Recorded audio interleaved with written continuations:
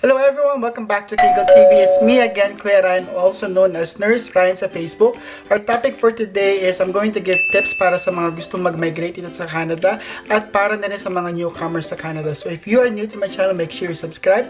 At sa mga bago po sa ating channel, sa mga hindi pa po nakakalam natin Facebook group, it's www.facebook.com/KiggleTV. Ilalagay ko pa yung link sa my description down below. Feel free to message me, guys. Kung may mga questions kayo about immigration, migrating to Canada, about nursing in Canada, on how to do refresher course, about healthcare aid, about anything about Canada, feel free to message me, guys. I'll try my best para sagutin yung mga questions nyo. I'm not an immigration consultant nor immigration expert. So, but I will try my best para magbigay ng advices kung gusto nyo mag-migrate dito sa Canada. So, guys, without further ado, let's start.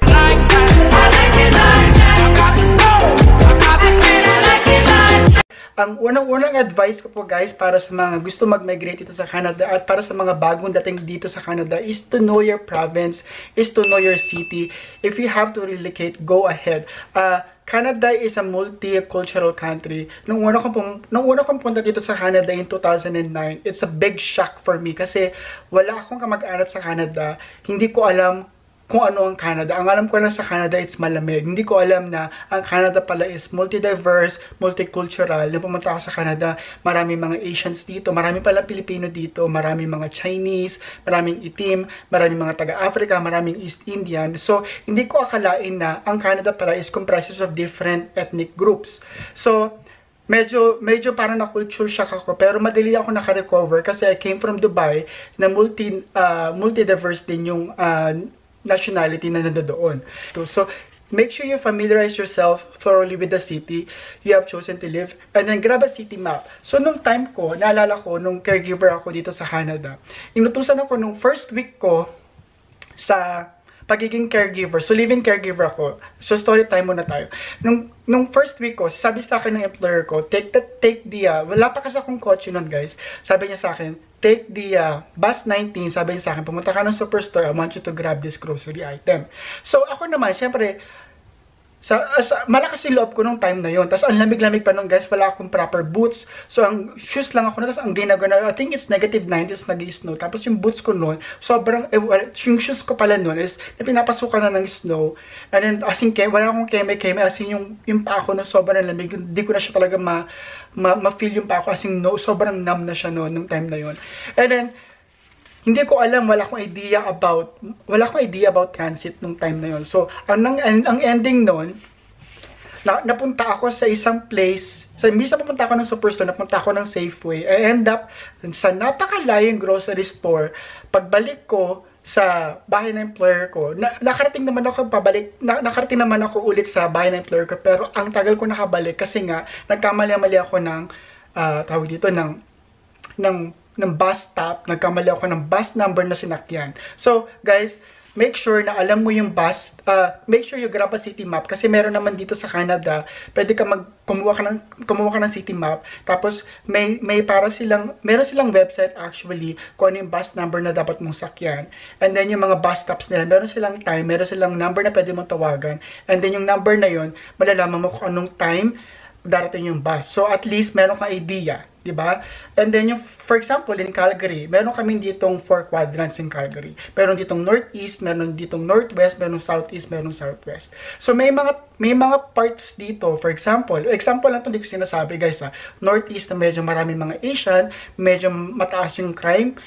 Meron na naman dito mga sa southwest na medyo high standard of living, medyo matataas medyo mahal yung mga bilihin, yung mga tao doon is, yung mga bahay is medyo mahal, may mga ganon.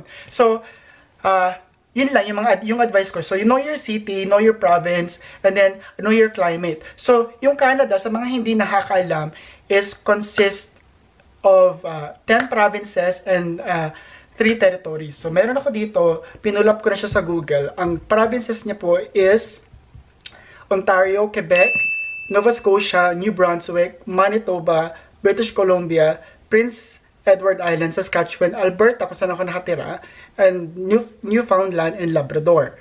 And then yung 3 territories niya is Northwest Territories, Yukon, and then Nunavut. So, ang regions of Canada is divided into 5. So, ako, Ito So yung 5 na yun is ito. Ang unang-unang region niya is yung Atlantic provinces. Yung Atlantic provinces, doon marami kang mga fishing doon.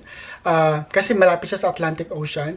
Ayun yung Prince Edward Island, yung New Brunswick, tsaka Nova Scotia, tsaka Newfoundland and Labrador. Nakapunta ako doon from Calgary, Alberta. Nalala ko, just imagine guys from Calgary to Princess Edward Island, ang nagastos kong ticket is 1,200 up and down. And sobrang mahal within Canada. Just imagine within Canada, ang mahal ng ticket. And 1,200, pwede ka na pumunta ng Pilipinas na yun. And another region is yung West Coast. Ito naman yung sa may British Columbia. Yung British Columbia naman, yung West Coast naman, meron dun yung okay sila sa may forestry industry. Medyo mahal yung mga bilihin, mahal yung rent, mahal yung mga bahay. Meron din yung northern territories, kumbaga nandun yung mga malalamig naman, yung mga, kung gusto mo ng malamig, kung ayaw mo ng araw, kung gusto mo ng snow, kung gusto mo doon ka best. Central Canada naman is yung Ontario, Quebec, nandun siya. Kung gusto mo ng overpopulated, kaso mahirap na makahanap ng work kasi nga, super competitive na mga trova eklabu kasi nga ang daming overpopulated, tapos ang hirap makahanap ng work dahil nga ang daming tao naghahanap ng trabaho. Di ba paulit-ulit lang yung explanation ko kasi nga wala pa akong tulog. And then yung prairie region kung saan ako nakatira. So ito yung prairie region, ito yung mga farmlands, yung Saskatchewan, Manitoba, tsaka Alberta. Hindi kami overpopulated, marami pa rin fields dito na as in pag dumaan ka dito ang dami pa rin fields dito ng walang bahay. And wala akong masabi sa Alberta kasi okay siya. Wala lang. Gusto ko na sabihin okay siya. Pero ang problema na siguro sa Alberta is siguro yung climate niya. Kasi pabago-bago siya ng climate. And kung may migraine ka, tulad ko, nag-aggravate siya tuwing pabago-bago yung climate. Tulad ngayon, sunny siya kanina, tapos nag-umuulan, tapos mamayang gabi mag-i-snow. So yun, ayun yung regions of Canada, yung Atlantic, Central, Prairie, West, and then yung North. May nakalimutan ba ako? Basta yun na yun, guys. So yun, so know your city, know your province, relocate if you have to. And then, so nabanggit ko kanina yung LRT tsaka yung train. So gusto ko sana sabihin sa inyo guys, dito sa Calgary, kapag kumuha ka ng, pag meron kami ditong honesty rule, pag sumakay ka ng tren, hindi kami yung, alam mo yung sa Pilipinas, yung parang may bumubukas na, yung parang triangular na kailangan mo isuksok pa yung ticket mo para bumukas siya, para pumasok. Kasi amin dito wala. Kasi yung tren namin, nasa may ground. As in yung platform niya, wala nang ganun-ganun, wala nang eklabu-eklabu. Pagka bili mo ng ticket, nandun na agad siya, yung mismong tren. Wala na siyang harang-harang. So, kumbaga, honesty na lang siya. Kung gusto mo bumili ng ticket, go. Wala naman, may mga ibang platforms, tama ba? May mga ibang platforms, but don't quote me on this one, kasi hindi ako sure. May mga ibang platforms na may mga security cameras, pero hindi ako sure kung lahat meron talaga. Pero, nasa sa'yo yun, kung gusto mo bumili ng ticket o hindi. Pero ako, bumibili ako ng ticket kasi, honest ka dapat kasi hindi mo alam kung kailan mag-check nung yung sa trend kasi honestly in my 2009 in my 10 years in Canada never pa ako na-check ng ticket pero lagi kong bumibili ng ticket and yung ticket na yun kapag binili mo yun good for 120 minutes yun yung ticket na yun good for train good for bus so ipapresent mo na yung ticket na yun sa bus good for train so kahit saan mo gustong pumunta sa party ng Calgary pwede yun and then yung rent. So, papakita ko dito mamaya sa inyo kung paano paghanap ng rent, ng murang rent. And then, pili ka syempre ng mas mura. Meron kami tinatawag dito na Kijiji, meron kami tinatawag dito na Rent Faster. Tapos, ang advice ko dito talaga is kumuha ka na sarili mong kotse. Nung nagpunta ako ng Canada, nung nag-caregiver ako, ang hirap kasi ako yung nag-grocery para sa employer ko. So, make sure na nasa Pilipinas ka, kumuha ka na ng sarili mong driver's license. Alam kong mahirap sa Pilipinas mag-drive, pero mag-start ka na mag-lessons, and then kahit mag-drive ka lang at least once a month hanggang sa masanay ka, kasi naman sa Calgary is mostly naman ang mga kotse dito is automatic. So parang naglalaro ka lang ng alam mo yung bump car sa mga amusement park. parang ganun lang siya guys, ganun lang siya kadali mag-drive. Pero, and then, hindi naman siya tulad ng Pilipinas na git-gira, talagang may own lane ka. So, mas safe siya dito compared sa Pilipinas. So, I advise na kumuha ka na ng driver's license mo dyan sa Pilipinas kasi pagdating mo ng Canada, kailangan mo talaga mag-drive. It's a must for you to drive kasi ang hirap pag magpa-public transport ka, lalo na kapag magtatrabaho ka ng multiple jobs.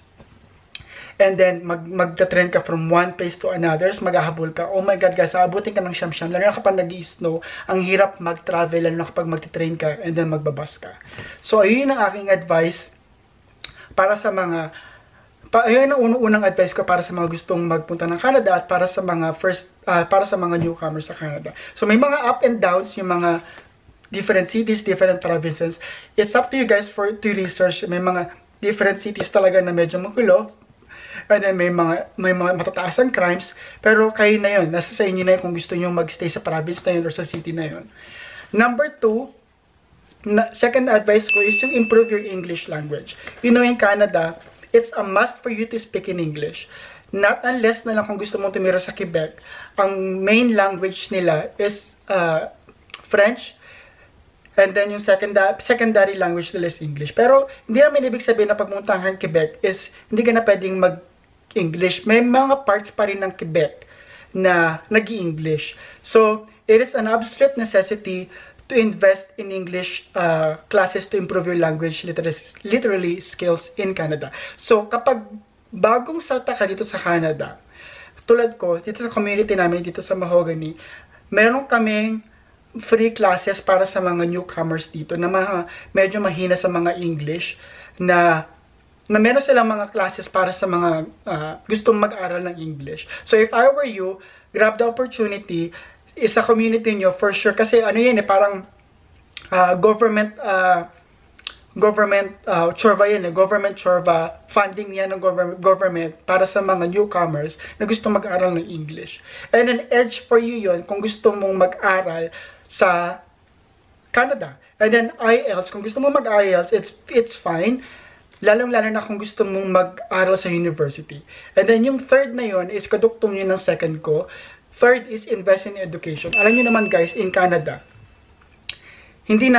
karamihan, nakakalungkot man isipin, pero hindi nila nire-recognize yung pinag-aralan natin sa Pilipinas. Kasi alam nyo naman, dito kasi sa Canada, meron silang grade 12, diba? And sa Pilipinas, lately lang natin binago yung grade 12. At, diba, grade 6, tapos high school. Basta may mga ganun. Wala na kasi ako sa Pilipinas nung nangyari yung mga changes na yun. So, hindi ko alam yung mga changes na yun. But anyway, if you're in the Philippines, it's very, very sad to say that most of our employers may not able to recognize our international education credentials. So, nung time ko, nag-caregiver muna ako dito, and then, nung caregiver ako, nag-healthcare aid ako, and then while working as a healthcare aid, nag-aaral ako ng LPN, nag-challenge ako ng LPN, and then while working as an LPN, nag-refresher course ako to become an RN. So, one at a time. And then, it definitely pays for you to invest in your education. I know it's very hard, guys, lalo na kapag ang taas na pinag-aralan mo sa Pilipinas, pero ang daming Pilipino dito, guys, alam mo, wag ka magmataas guys kasi ang daming Pilipino dito, mga accountant, mga doktor, pero nag-uumpisa sa napakababa. Wag kang magkeme-keme, yung parang pagdating mo dito, gusto mo doktor ka agad o gusto mo nurse ka agad, gusto mo maganda yung trabaho mo agad. Lahat nagsisimula sa pinakamababa dito. Nag-start ako dito ng $9 guys. Hindi ako nag-start dito ng $50 agad, guys. Nagsimula ako dito ng $9. Alam mo yung paghihirap ko dito ng $9 na caregiver ako. Nag-start talaga ako ng doon, as in yung walang day off, yung pagod ko. So, yun, yung advice ko. Kumbaga, start from the lowest. It will come. Invest in your education. And then, I know it's very hard, pero darating yung time na talagang marirecognize yung paghihirap mo. Alam ko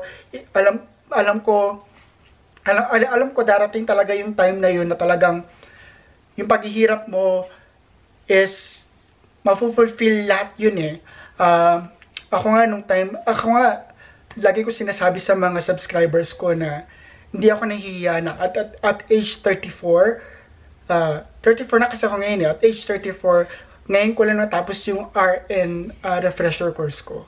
And na, mahirap man tanggapin kasi nga 'di ba nung time ko kasi sa mga hindi nakakana sa mga bagong subscribers ko 2006 licensure passer kasi ako sa Pilipinas, and then nung time kasi is may leakage noon. Hindi ako kasama sa leakage, guys, ha. Hindi ako nag-leak, wala akong nakuwang leak sa scoop po, guys, pero pinasa ko yung exam lahat.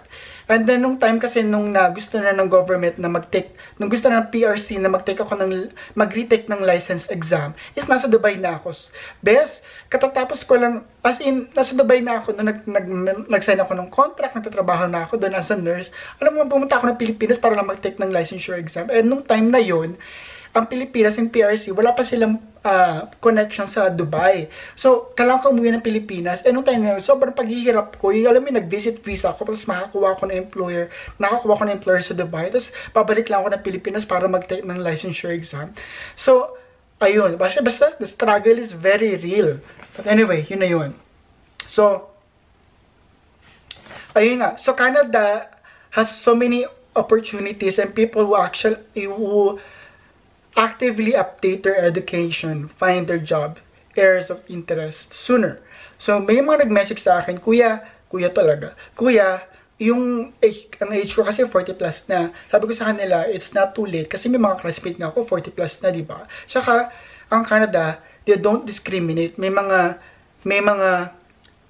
co-workers ako, tsaka mga classmate ko talaga, mga matatanda na talaga, nung nag-refresher course ako sa nursing.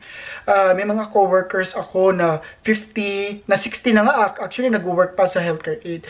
And then sa hospital na pinagtatrabuhan ko, mga porter, mga cleaners, mga 60 years old. So, wala talagang age discrimination dito sa Canada, which is very different sa Pilipinas. Kasi di ba pag age 60 ka na, kahit gusto mong mag-work, parang wali ka na, di ba? Yun lang. Gusto ko lang sabihin, hindi naman ako galit, guys, pero ayusin natin yan. Number 4 is to obtain the necessary work experience without being picky with jobs. So, kadugtong din yun ng number 3 na sinabi ko. So, sa Canada, there is a saying na there's no shortcut, sa Canada tuloy, there's a saying that there's no shortcut to success in life. So, even if you have a higher credentials, there are chances that this will not be recognized by the Canadian employers. Tulad na nasabi ko kanina. You will have to start at the bottom and work your way up. So take any job, or even if you just make the minimum wage, go grab the opportunity. So do part-time and tell yourself, do part-time jobs. Kasi ang daming part-time sa Pilipinas, dito sa Canada. Hindi siya tulad ng ibang bansa. Di ba sa ibang bansa nagtrabaho sa UAE? Ito baka may basher na naman ako na nanonood, di ba? Kasi may basher ako, best. May basher ako sa Kuwait. Anyway, dito kasi sa Canada, pwede kang magtrabaho, gusto mo 4 jobs, okay lang, kasi hanggat kaya ng katawan mo. Dumating ako sa point na tatlong part-time jobs ako para mabuhay yung sarili ko at para makapagpadala ako sa Pilipinas at para ma-fulfill ko yung gusto kong sa future ko. Pero tinan mo naman, di ba, may sarili na akong bahay, RN na ako, may sarili akong kotse, and na-fulfill ko yun.